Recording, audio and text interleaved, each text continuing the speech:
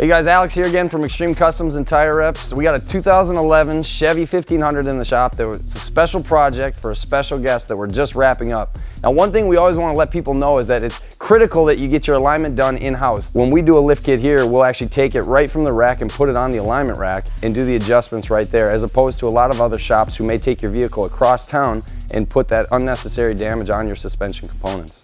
So the main reason we stress the importance of an alignment right away after you get a lift kit installed is because these are typically the specs you'll be looking at as soon as it's installed. And because of this, if you were to drive this across town in the condition that it's in right now, it would cause a lot of unnecessary tire wear, as well as a lot of stress on your ball joints, CV axles, and tie rod ends.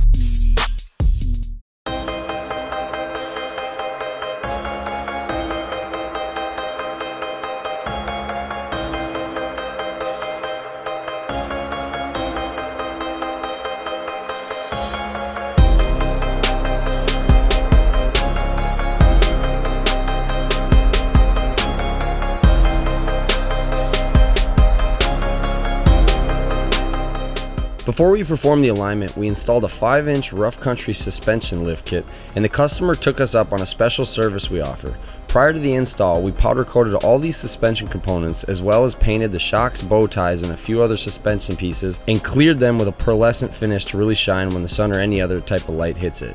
We do offer this custom color service on all lift kits and lowering setups for those interested in adding a custom touch to your vehicle. To add to the pink theme of this project, we took custom clear coated 20x12 Moto Metal 970 wheels with a -44 offset and wrapped them in 33-12-520 Nitto Ridge Grapplers. We're just wrapping this up. I think the customer's really gonna like it. What do you think, Easter Bunny?